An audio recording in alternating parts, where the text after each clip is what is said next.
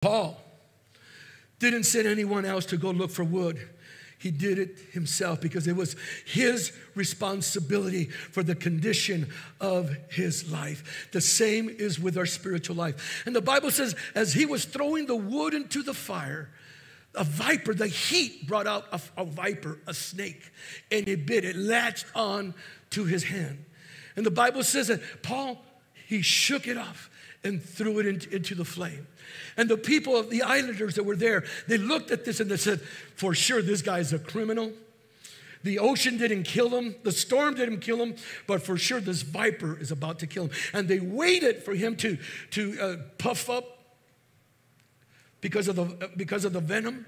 And they said, for sure, in a few minutes, this guy's just going to get all puffy and then and he's going to die. And the Bible says they're just looking at Paul. And Paul starts praying for people, starts having revival. And the Bible says he never died. He was not even harmed by the bite of the snake.